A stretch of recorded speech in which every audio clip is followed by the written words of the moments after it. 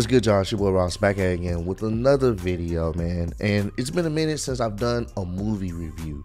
It's been probably, I want to say the last time I done a movie review was maybe 2020. It had to been.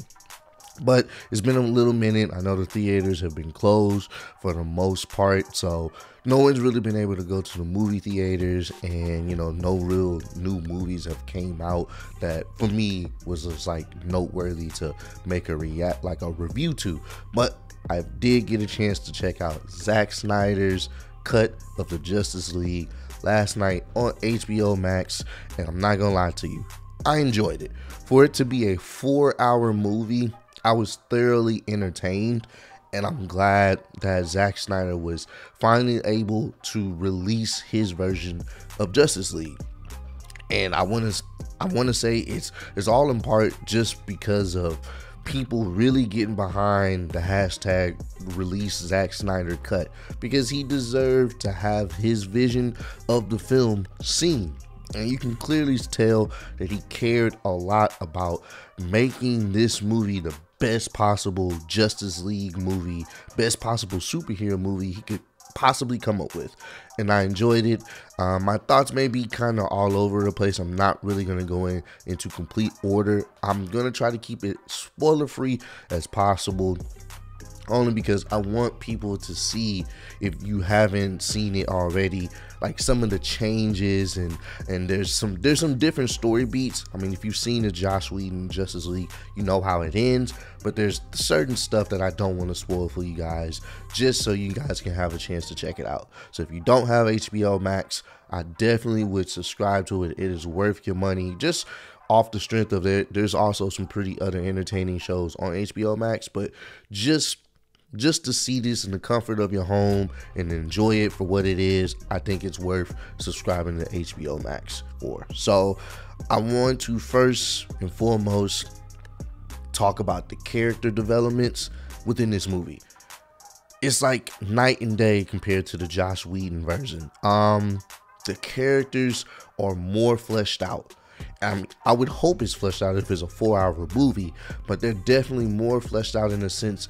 You get an understanding of the newer characters, like Cyborg and Flash being introduced, and also Aquaman. You get a better understanding of who they are and their backstory. Not gonna lie to you, if you watch the Joss Whedon version of Justice League, you remember how Cyborg was just there.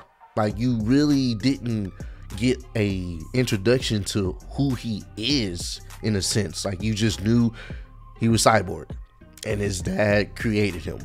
You didn't really get an understanding of why he feels the way he feels, why his mannerisms are what they are. And they really dive deep into his backstory. And honestly, he is the anchor of the film. And I'm so confused on how he's the central point of the film in the Zack Snyder cut, but somehow in the Joss Whedon version, he's like a side note.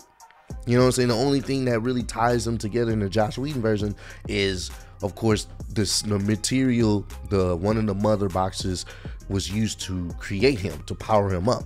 So that's it. But in this iteration of it, he's more important to the story than he has ever been. He's literally the anchor of the story, and I love it.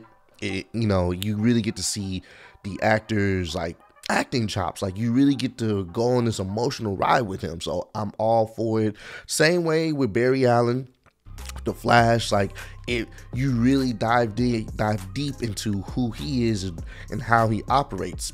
In the Joss Whedon version, they just kind of made him so timid and scary, but in this version, he's a little bit timid, but he knows he's very powerful. Like, he's actually, even towards the end of the film, not going to spoil it for you, he's very important. He's an important piece to how the story ends in the movie.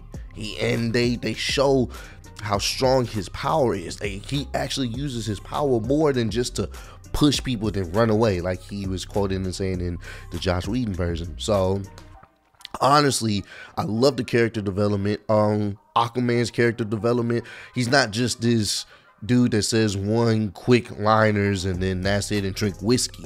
He actually they dive into his psyche, his backstory, and why does he feel the way he feels about his people. You know what I'm saying? And I like that dynamic. He's not just a one-line joke.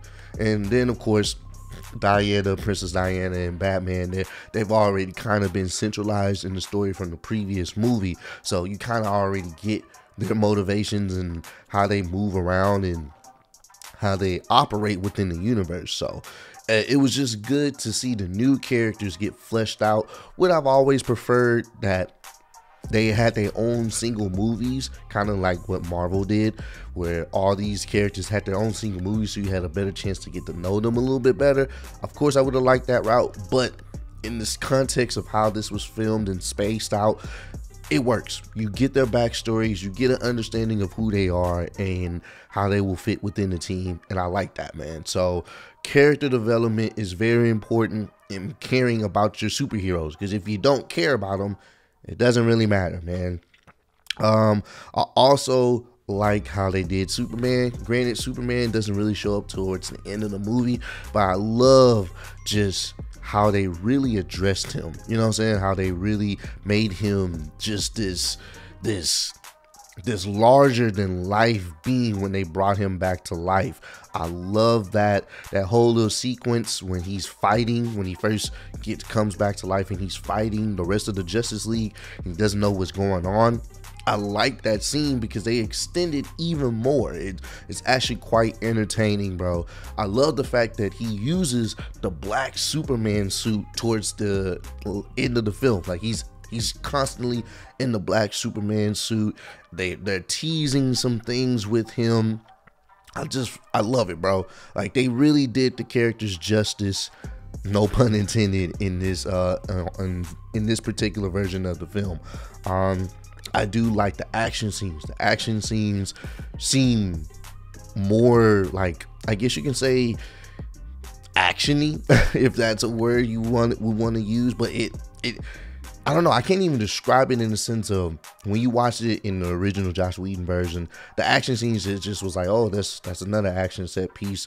Oh, that's crazy. It didn't seem important.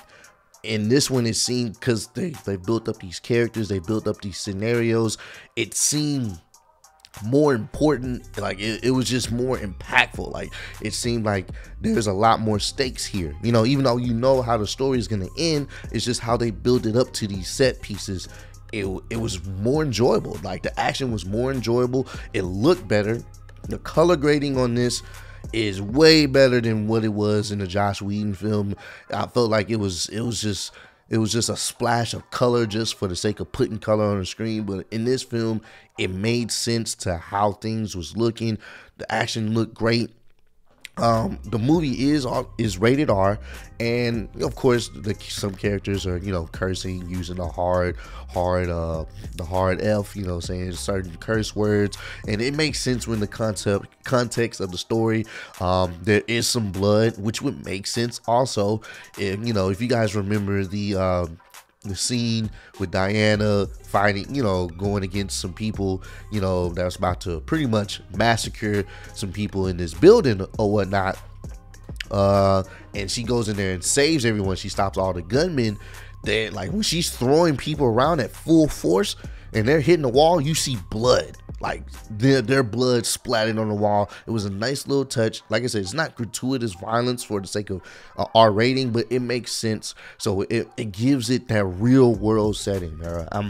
Like I said, it's such attention to detail. The small things matter in this film. They also introduce another superhero. I'm not going to tell you who it is. You guys got to check it out. But they do introduce another superhero, leading into potentially hopefully some future movies.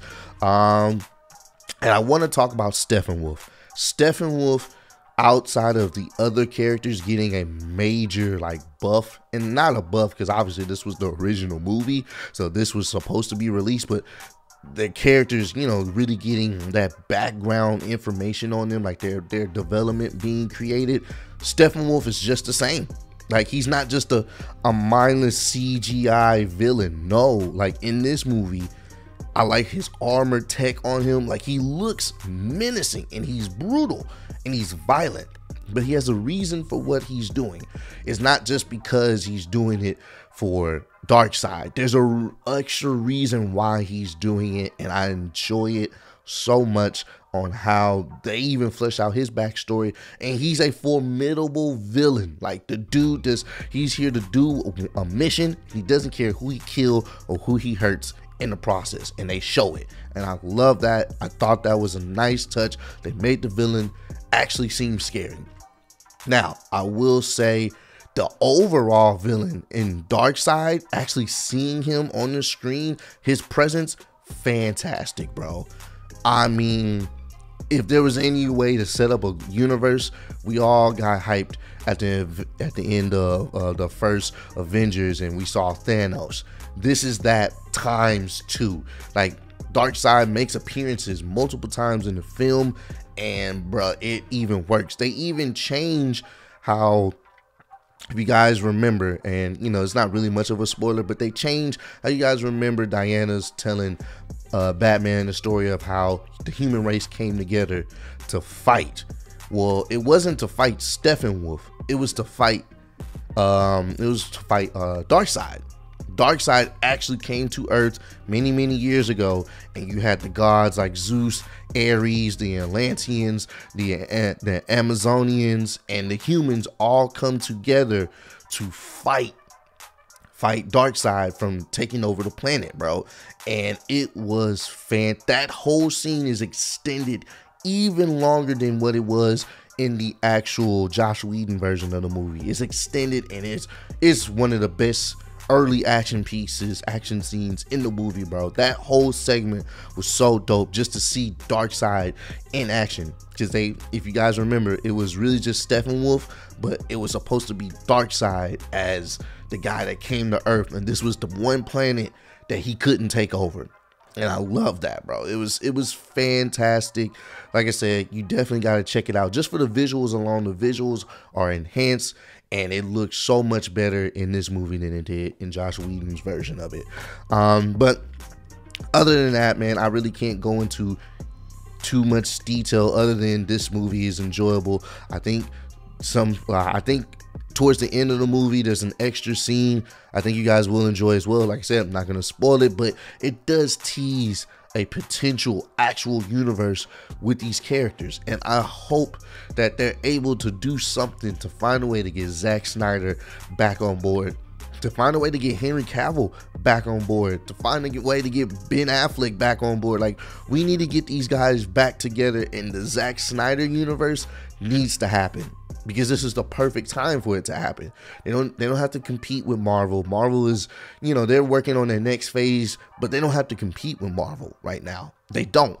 This is the perfect time for them to really capitalize on creating this universe and actually just fleshing it out. I'm be honest with you, Joss Whedon's version of this movie is non-existent to me anymore. I don't think anyone in their right mind will watch the Joss Whedon version of Justice League when they see Zack Snyder's version. I can't see how you would. Honestly, it will be a waste of your time, and it'll be no point in doing that. Honestly, if you get a chance to check this film out and you've seen the original Justice League and you was disappointed, I think you will at least come out enjoying more of this movie than you probably ever would have with the original Justice League. And I'm make my standpoint on this. I feel like if this original version was released in theaters, I think the universe, the DEC, I said DEC, the DC comic universe would have probably it would have flourished a lot better, because that Justice League movie put a lot of people off to the DCEU. They was like, I'm done with this. Like, they can't get it together. I don't really care. I'm just only watch the DC animated series of their content, because movie wise they don't got it. They can't get it together. They're inconsistent. I think if this version would have came out, I think a lot of more people would have been more excited to see what Zack Snyder can possibly come up with, because the way this movie ends, there's so many other movies they could possibly create just from this movie's ending, bro.